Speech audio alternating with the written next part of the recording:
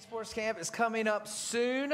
Again, if you would like to help out, you can go to the app. You can click right there, and you can sign up there to help us, or you can go out in the lobby. Don't wait, because a lot of us like to go, well, let me see what else happens, or let me see what else is on my schedule, and you wait till like 3 days before.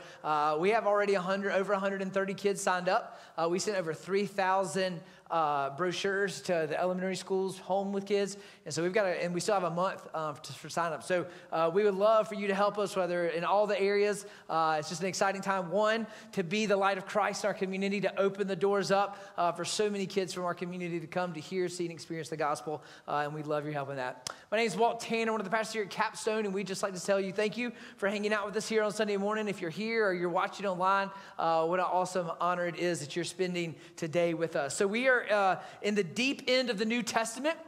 So we are swimming in Romans this summer, and so we're going to be in Romans 1 to 8 all the way to the beginning of August. And so last week we started this whole journey, and we said, look, just to be honest, the start of Romans is offensive, and it catches many people off guard because of the way that Paul presents sin. He pretty much says, look, all of us are guilty of sin. All of us, when we sin, it is offensive to God, and so therefore we deserve his wrath. So he starts off by the first couple chapters of Romans saying, hey, here's why the good news is such good news. Here's why we all need the good news. Unfortunately, too many of us, we kind of get in our church world, and we kind of get in our holy huddle, and we get in our bubble, and we forget just how much we need the gospel. We forget how good the good news really is. So we talked about just the understanding of Romans 1, and we heard a lot of comments just from you guys, all positive, thanking us for just kind of diving into Romans 1, and because Romans 1 is a tough subject, just to be honest. Romans 1, 26 and 27, and we got right into that and understanding, look, when Paul talks about sin, he's not singling out a sin. He's ultimately saying, look, because of Genesis 3, we have all chosen our desires over our design. That was the title of our sermon last week, Desired Over Design. Because ultimately, because of sin, God gives us exactly what we want. So God says, okay, well, that's what you want to be a part of, then here you go. I'm going to give you your desires. So he gives us those opportunities. And again, we have a choice. So because of sin, we're chasing after our desires, what we long for, versus our design, what God created us for. So let me say that again. We chase after our desires, what we long for, versus our creation of what we were created for, our design of what we were created for. So we talked about, again, Romans 26 to 27. Paul starts with his first sin. He says homosexuality. He talks about same-sex attraction. And again, some people said, I've never heard it addressed the way that we addressed it last time. Paul is not saying this as a weaponizing of this sin. He's not saying this is a greater of all the other sin. He is saying, look, naturally, biologically, males were created for females. And he says, look, this is the natural design versus desires, okay? He does say, look, this is a desire. This is a sin. And a lot of us in church world stop there. We don't keep reading. We use that against people, and we use that in our debates and our arguments, and we stop reading. But we've got to keep reading of what it says in verses 28 all the way down to the end of the chapter. It says, look, he says, yes, 26, 27, that is a sin. But then he tells about anger and murder and covenants and lying and envy and gossip and even disobeying parents. And all God's parents said, amen. Our children are sinners, all right? It says here, we don't need proof. It says that disobeying our parents. So Paul, again, wasn't saying that homosexuality was the greatest of sin, but it was a sin of many. That is a desire over our design. We were created for. So Paul in chapter 2 then goes, hey, for the Jews, so that's kind of the unchurched. He's saying that's the one. They're the unchurched. They're the Gentiles. He says, look, even the Gentiles, even though before they step into a church, or even before you tell them about me, they can look at a sunset, and they can look at the ocean, and they can go to the mountains, and then go to the stars, and know that something is bigger than them, because it has been known to us and been known in us. but we all suppress the truth. Why? Because we chase after desires versus our design. That's chapter 1. Then chapter 2, he says, okay, for you Jews, you think you got it all figured out. You think you're better because you have the law, or because you have priests, or because you have temples. But he says, look, you do the exact same thing as the unbelievers and the Gentiles do in chapter 1. And for us, we said, this is for us church people. So he said, you have the law, the priest, the temple, you have the Bible, Sunday school, mission trips, churches, yet you still are guilty as well. You're just as guilty as the unchurched. We are all without excuse. We have all rebelled against the God. We have all taken part in chasing our desires and not our design. Because here's our design. Our design is to love, not hate. Our design is to have compassion and mercy and not judge. Our design is to worship our Creator, not creation. When you begin to look at our design looks a whole lot like Jesus. And that's why Jesus came. That's why God put on human flesh and came in human form, a part of the Trinity, God the Father, God the Son, God the Holy Spirit. He came and he dwelt among us to show what our design should look like. It doesn't mean that there's not temptation. It doesn't mean that there's challenges. But they understand of what it means to be a part of your design. Now, people often argue, well, if I have a desire, then I should be able to do it. My desires won't lead me astray.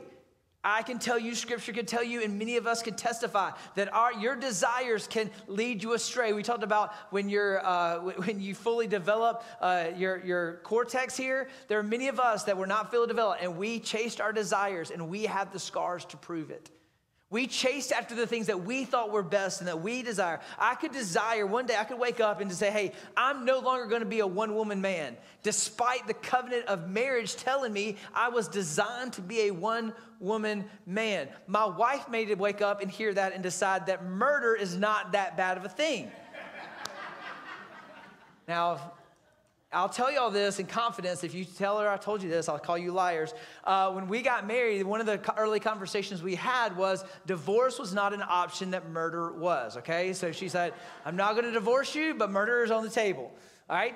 She wasn't created to murder. I wasn't created to cheat. I wasn't created if I decide, hey, I want to steal money from the church. That's my desire because I want to keep up with the Joneses. I want to keep up with everybody else. That wasn't my design. My design was to be honest and to be trustworthy. That my desire might be to talk about someone who has wronged me. That's my desire to get back at them. My design is to forgive them and to be like Jesus. Now you begin to see how this desire thing works. And let's just not pick out one crowd who may choose something different than us. Let's not put up our binoculars and point out everyone else's sin who going, yeah, they're going against their design. They're going against their design. Let's hold up a mirror and begin to look at our own selves. Okay, God, where in my life am I going against my desires? I'm going against my design and chasing after my desires. Because here's the truth, is that only through the power of the Holy Spirit are we able to overcome our desires and live in that sweet spot of design. Because sometimes we have desires that go against our design, and sometimes we pray that God would take them away, and sometimes he does, and sometimes he doesn't. Sometimes we live a life, as Paul says, with a thorn in our side. There are some times that we have to rely more and more on the Father. We have to rely more and more on Scripture. We have to rely more and more in community because that desire isn't taken, and we desire to live in our design. And so how does that work out? So today in Romans 2, we're gonna finish Romans 2 and Romans 3. So as we finish Romans 2, Paul says, okay, now, I've kind of established this whole argument of pretty much all of us are sinners in need of a Savior. Now, here's some excuses, or here's some ways that you might think you might beat the system. So let's start with Romans 2, verse 17. I encourage you to open your Bibles or turn on your Bible, open up your app. You'll see it along on the screen. If you're at home, we encourage you to follow us along as well. So we're going to be in verse 17 where we stopped last week. It says, but if you call yourself a Jew and rely on the law and boast in God and know his will and approve his excellence because you are instructed from the law, which basically says you call yourself a Christian and you've been in church and you know the Bible and you've taught Sunday school and you've gone on mission trips. He says because you've done all those things And if you are sure that you are yourself a guide to the blind and a light to those who are in darkness, an instructor of the foolish, a teacher of children, having in the law embodied of acknowledgement and truth, you yourself teach others, do you teach yourself? He says, you're telling these people they shouldn't be doing this stuff, but are you holding up your own mirror? Are you looking at your own heart? While you preach against stealing, you steal. In verse 22, it says you talk about not committing adultery, you commit adultery. You talk about not worshiping idols, you worship idols, and he keeps going on and on and on. You know what he says? Hey, you call yourself a Jew, but you don't look like a Jew. You don't actually follow the law. So here's your first, as he kind of says, religion doesn't work. So he's saying, look, some people, you're going to lean on the fact that you're a Jew, and you're going to say that title is what saves you. That title is what redeemed you. That religion is that's what's going to get you into heaven. He says, religion will not work. Paul could be today telling us, well, you say you're Catholic or Baptist or Presbyterian or Methodist or even a Christian. He says, that title isn't what saves you. And that was the issues for the Jews and the Gentiles in Rome. They needed a new heart. Religion couldn't give them that. Everyone between the Jews and Gentiles in Rome 2,000 years ago to the Christians in Fountain Inn today, the understanding that we need a new heart, and religion doesn't do that. Yet many of us still look down on the pagans and we think we're better than them. Why? Because we have religion? Because we follow rules? But ultimately, religion is just simply this. It's man-made rules to feel better about ourselves. Religion is just simply man-made rules to make us feel better about ourselves. It's the idea that, well, as long as I don't do these things, then that must mean I'm okay. So I'm going to follow these rules. It makes me feel better about me. And that's where we rebel against God, because now it's more based on me and not God. And that's not the gospel. That's religion. And so as we talk about that, the understanding of, well, hold on. Now, Christianity is a world religion. Christianity is a world religion, but understand the difference between Christianity and all of the world religions. All of the world religion is about each individual and their actions. Praying a certain time, a certain amount of days, or going to Mecca, or following all the rules to break into nirvana or everlasting peace, or wherever you're going. It's about the individual of religion, and what we're talking about is relationship. Tim Keller, I mentioned him last week. You guys really enjoyed that quote about who gets into heaven and understanding what that looks like and how we identify, unfortunately, sin with getting into heaven.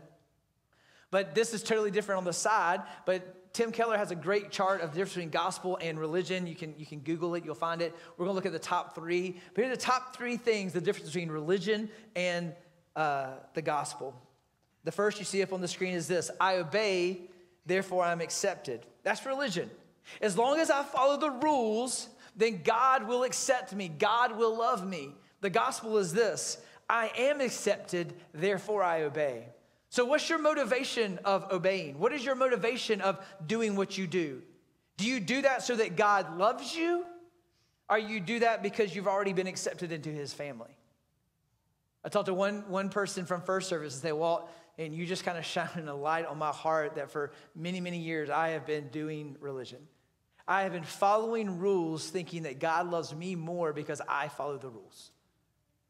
And many of us who've been in church entire lives, some of us who've heard this, and unfortunately we as the church and pastors, we kept people captive because we said, hey, as long as you follow rules, you need to listen to me, or you need to come to this institution, or you need an organization. There's fear that bases going, hey, I believe the Holy Spirit has you, therefore you don't need me. You don't need the church. You have the Holy Spirit. That's what you have. You're accepted by that, and that's why we follow, and that's why we obey, of the understanding that what it means to love God.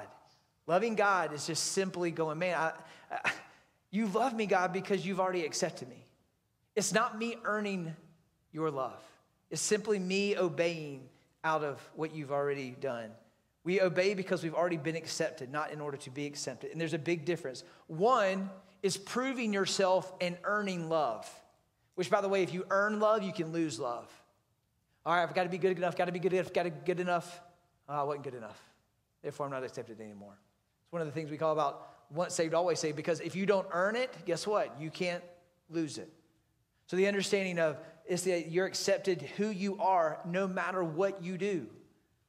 Salvation isn't yours to earn, therefore you can't lose. Therefore, salvation isn't about what I've done, it's about what Christ has done. That's the difference between religion, I obey, therefore God loves me, versus, all right, God loves me. How do I know that? Because he sent Jesus. How do I know Jesus? Jesus loves me because he went to the cross. And that's why I do what I do. All right, so that's the difference in religion and the first one. Number two, I obey God in order to get things from God. I obey God to get God. Now, some conviction just kind of welled up in y'all because y'all been praying that prayer. All right, God, I'm going to do this, this, and this. And God, if I do that, you're going to give me this. God, if I do all the things I'm supposed to do, then I'm going to do that. So that's why I obey. That's why I follow in order to get things from God. It's this entitlement mentality of, okay, God, I deserve it.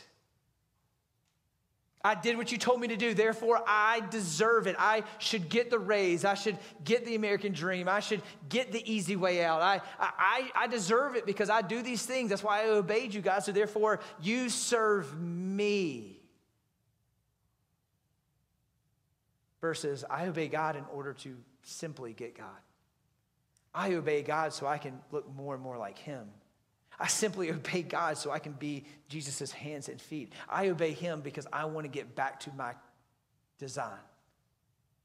That's why I obey. And whether he gives me everything I want or absolutely nothing, guess what? I still obey in order I get God.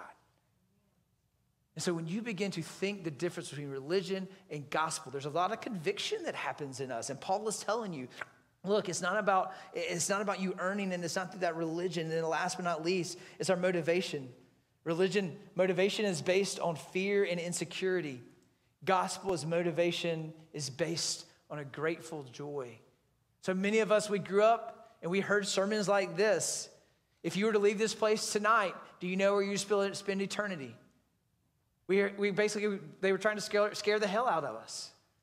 And the motivation was, hey, I want to get out of hell free card. And many of us walked aisles and we raised our hands and we said, hey, I don't want to go to hell, therefore give me Jesus. The motivation is based in fear and insecurity. But the thing is we focus more on where we're going to end up and we don't focus on what God's called us to do and be here. The idea of salvation isn't that I just get to go to heaven when I die. It's the idea that I am being made into who God designed me to be here on planet Earth. That I love and not hate. That I show compassion and mercy and not judge. That I worship Creator, not creation. That's the point of the gospel. Not so I get out of hell free card. Because most people who just get out of hell free card, they actually aren't following Jesus. They're following rules. They're following religion. And the understanding of going, okay, God, if you really love me, it's the understanding that I don't have to do anything. But because you do love me and because I want more of you, I don't want more things, my motivation is a grateful heart of what you've already done and what I've been given in Christ. It's a rejoicing that I've been invited into his family, that he invites me into this story. He's the main character. I'm a support character. And he says, hey, I want you in this story with me, so let's go do this thing together. And with a grateful heart, saying, thank you for allowing me to be in this. Let's go. Let me be your hands. Let me be your feet. With a grateful joy, we get back to our design, who he created us to be. So he says, look, religion's not going to work. Or there's Christianity, and you just get out of hell free card, you think that's what's going to save you. You guys have heard me say this for 13 years. If you're new here, you'll hear me say it a lot more. But just because you hang out in a garage does not make you a car. Just because you hang out here does not make you a Christian.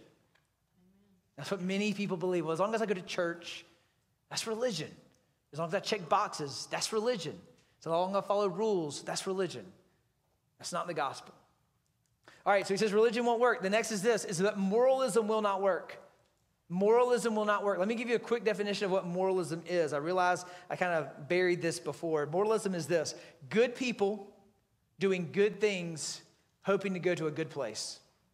Moralism is good people doing good things, hoping to get to a good place.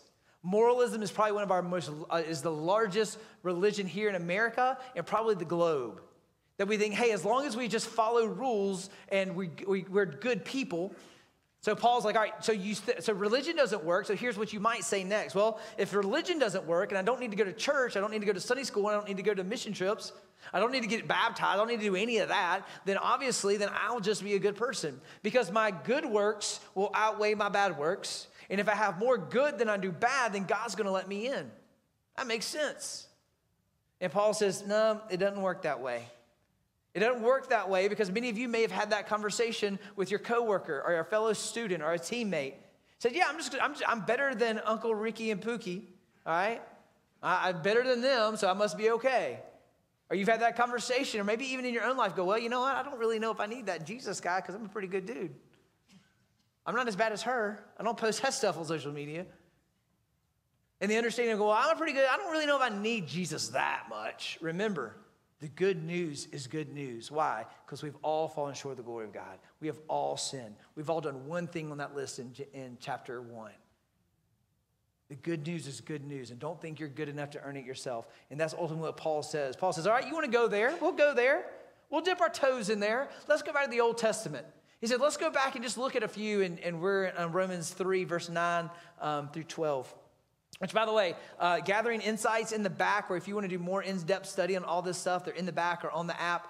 Got great responses from last week's. I encourage you to read more of this. 1 through 20 covers all of this. We're just looking at these little verses here. But during the week, whether it's with somebody at Starbucks or just at your time at lunch, dig deeper into Romans. I can't cover it all. Encourage you guys to dig. All right, so we're just going to look at verses 9 through 10. So he says this. So what are they? Are they Jews? Are they any better off? No, not at all. For we've all been charged that all, both Jew and Greek, are under sin. Both Jew and Gentile are under sin. Both church and unchurched are under sin, as it is written. So now he's quoting the Old Testament. The first one you see up there, he's quoting Psalms 14. He says, none is righteous, no, not one. No one understands. No one seeks for God. All have turned aside. Together they all become worthless. No one does good. Not even one. I'm just going to keep reading. It's not on the screen. It says, their throat is like an open grave. They use their tongues to deceive. Their venom is like a snake under their lips. Their mouth is full of course and bitterness. Their feet are swift to shed blood. And their paths are ruin and misery. And the way of peace they have not known. There is no fear of God before them in their eyes. So here we see Paul saying, look, there's no one. Going back to chapter 1, every single person who's ever walked planet Earth, they are sinners. They're no just good people. And that's the difference between religion and the gospel. Religion is, well, there's good people who follow the rules and bad people who don't. In the gospel, there's only people who don't. Because none of us are righteous, and that's what that scripture says. None of us are righteous. None of us are good, not even one. So when you try to do good works apart from Jesus, you're still basically looking out for yourself. In the best of a mentality of why you do what you do is just to pat yourself on the back, to make yourself feel better.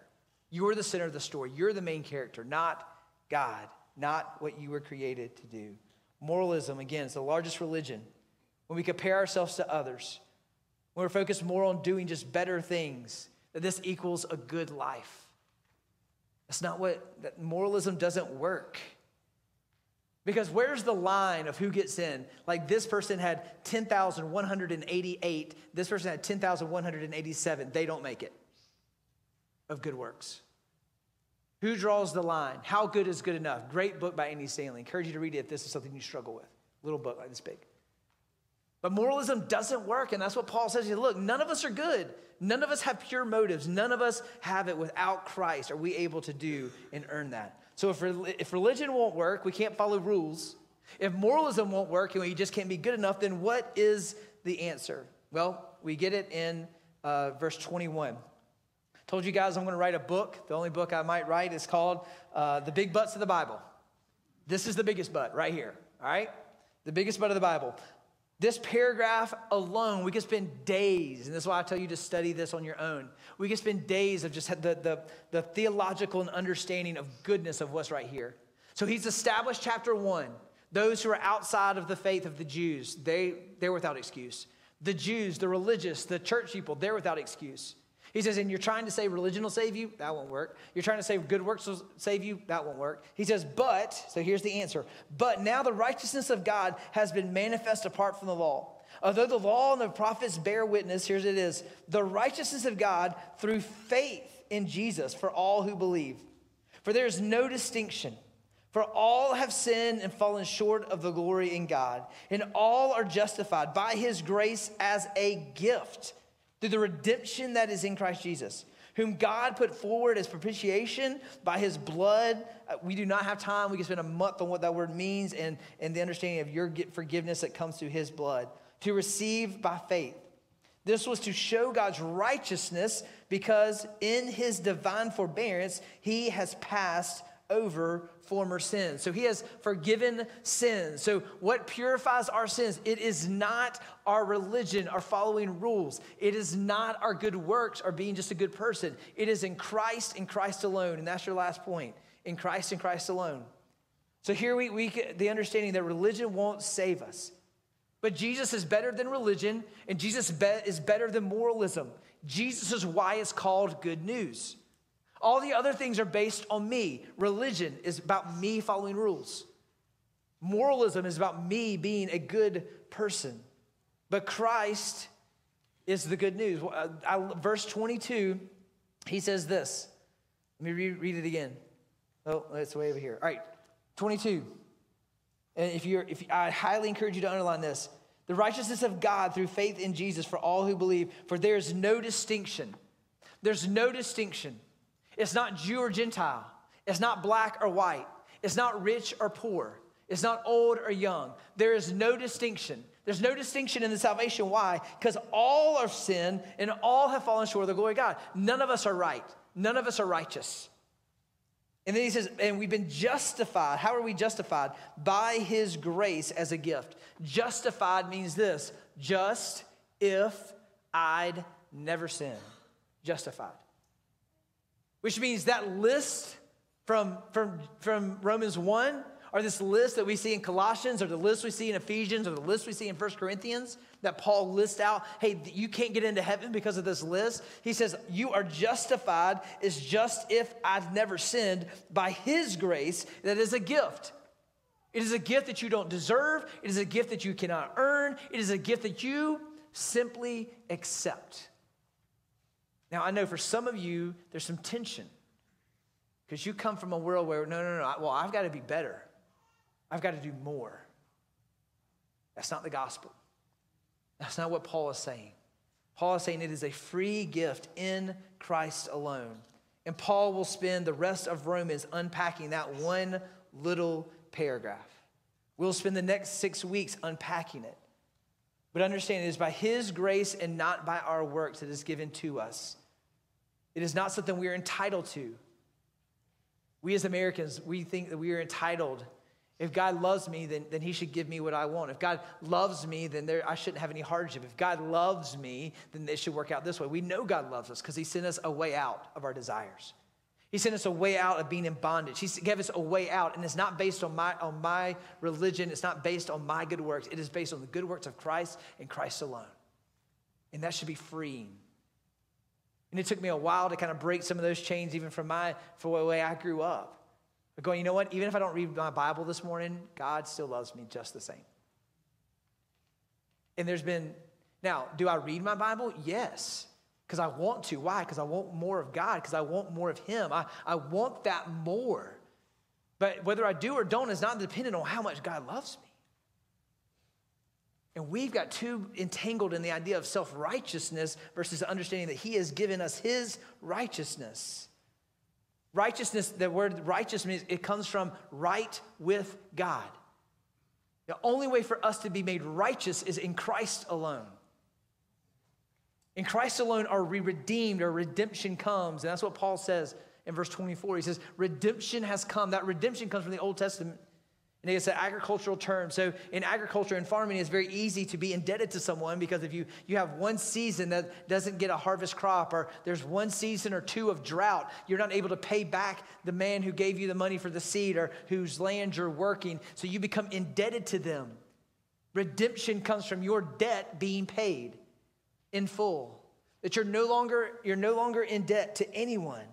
Freedom from the debt. No longer in bondage. And that's what he said. You're no longer in bondage to those desires. You now have the freedom. You now have a choice. You can choose your desires or you can choose your design. But God says, you now choose. I've given you a way out. I've given you the key. The choice is, will you accept that free gift? That we come back to our design to be righteous. So here's our big idea. If you're new to Capstone or you're watching for the first time, we try to give a big idea where it summarizes kind of what we've talked about. More conversation starters for you to say, hey, here's what I'm learning in church or to post on social media or to have conversations about. It's just simply this. Religion and moralism won't make us right with God. It will only be through Christ alone that makes us righteous. Now, some of us, there's some conviction, and you may need to just spend some time just kind of talking this out with the Lord. And someone who came and said, I was taught the wrong way for most of my life. That I felt like I've been in bondage in church. I've carried this weight of religion. And Paul says, that's not the gospel. The gospel is that you're free. You're free. There's freedom in Christ. John 15 says this. He says, they're going to know you're my disciples by the fruit that you bear. Now, Paul says, look, by name tag, you said you guys are good Jews, but you actually don't do what it says. There's fruit in our life. So what does that fruit look in your life? Does your fruit look more like religion and there's self-righteousness and there's pride and you putting up binoculars and pointing out everybody else's sin? Or is it holding up a mirror going, man, God, thank you that I'm able to look at my own sin and my own struggles and my own vice and my own things that I deal with and giving me the power to overcome that, giving me the power to wrestle with that versus the idea of self-righteousness. Is that the fruit of your life of religion or is the fruit the gospel of hope in Christ, in freedom in the inheritance that we receive? Not just a get out of hell free card I just carry around and go to church and check a box. What is the fruit in your life that you're growing closer and closer in Christ? Not because you have to, but you get to. That you get to be more and more like him, that he's invited you into this story. He's invited you into his redemptive story of bringing hope, of sharing it, and the understanding that the pressure should be off of you as you tell the story of the gospel. It's not your responsibility. As long as you share the story of Jesus, it's not your job to save anybody. That's the Holy Spirit. So you should not go, well, Walt, I don't tell anybody about Jesus because I think I'll get it wrong. Oh, no. We're all sinners in need of a Savior. All have fallen short of the glory of God. We're justified in Christ alone. Next week we'll talk about by faith alone. Of what it looks like going, the freedom that I can talk about Jesus is amazing. And the weight isn't on me. It's not my job to save anybody. But it is, I have been invited to share the story. I have been invited to be his hands and feet. I have been invited to take care of the least of these. I have been invited to disciple others. I have been invited to this. The question is, what will we do? Will we be in bondage of religion and just kind of follow the rules and just kind of go through the mundane of checking off boxes and get grumpy and become those people who nobody wants to be with because you're judging and just kind of casting stones? Or people go, man, by the way, Jesus never wondered, I wish I had lost people to hang out with. Sitting at Starbucks going, man, if I just knew somebody who didn't know me. Why? Because lost people loved Jesus. Like he listens to me. A woman caught in adultery, drug out, maybe naked, maybe with just he says, hey, you without the first stone, you cast on this young lady. And he looks at her with tears in her eyes and maybe even in his eyes. He says, hey, you know what you've done? Don't do it again. Take the narrow path that is difficult. Don't take the broad road. Jesus always had grace and compassion for those in sin. His wrath was for those religious leaders who thought they were better than other people. So as we talk about religion and gospel, Paul's laying out an argument of going, hey, here's why the good news is so good news. It's not about what you've done, it's what about Christ has done. And the rest of Romans is unpacking this beautiful Romans 3 paragraph of justification and sanctification and glorification of who you're called to be in Christ alone. That's the joy of following him. So where are you in that story? If you don't know Jesus and it's the first time you're hearing this good news and this is exciting you and your heart's pounding about 100 miles an hour, please come see me or maybe someone you came with, and we'd love to tell you that story of what it means to follow Jesus. Not religion, not rules, not works, but truly submit to King Jesus. If you're here today and you've been convicted, go, man, I've been getting this all kind of backwards. Confess that to the Lord. Like, I want the chains of religion to fall off, and I really want the gospel to be the fruit of my life. If you're here and you're just excited about the gospel, hey, who are you sharing it with as a missionary where you work, learn, live, and play? Where's that fruit in your life that people know that you're a Christ follower? They know, not because you judge them, but because you love them. Not because you hate them or are angry at them, but because you are showing patience. Just simply have a listening ear. I think that is, the longer I do this, and the longer the things that we're seeing in the world, the greatest thing the church can do at this point is not hold more protests and not more boycotts. It's simply listen. Simply listen. And I think that's what Jesus does a lot of in the New Testament. People come to him, crowds come to him. Why? Because they want to hear his truth, but also so they can tell their story. And Jesus can simply listen and point them to the Father. And that's our job. Let's listen and then point people to the Father. Let's pray. Lord, we come to you now thanking you that our salvation and our justification is not based on how good we are, how well we follow rules, because Paul makes a pretty clear case. We can never follow enough rules, and we can never do enough good works. That it really is simply about the work of Christ on the cross.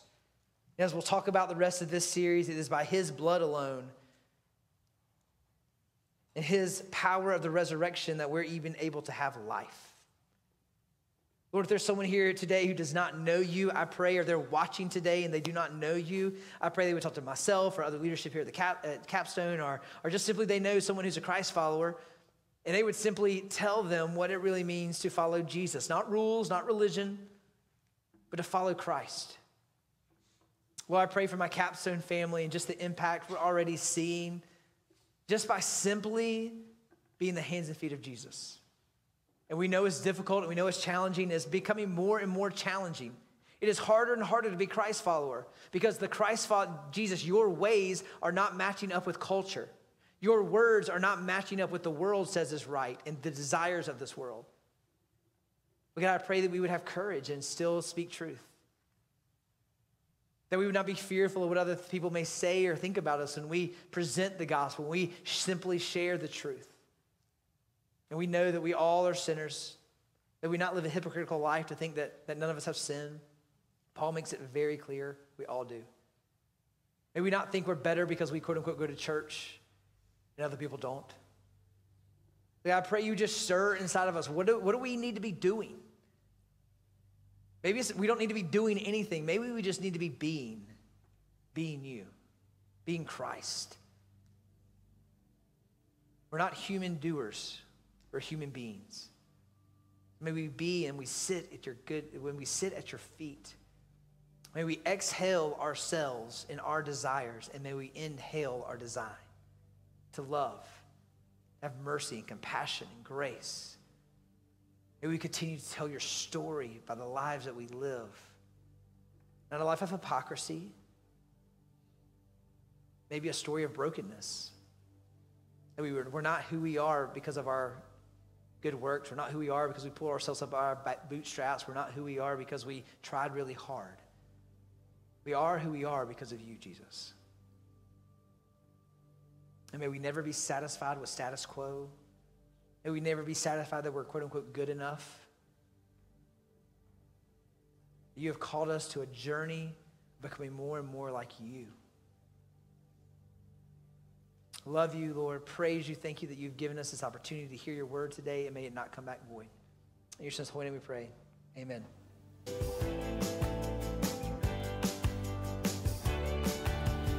We are so glad that you joined us this morning online to worship with your Capstone family. This was the big idea.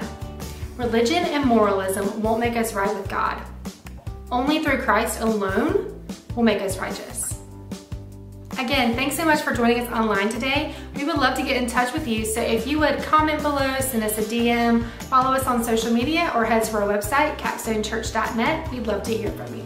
We'd also love to see you in person at our next gathering. We meet every Sunday at 9 and 10:45 at Capstone Church in Fountain.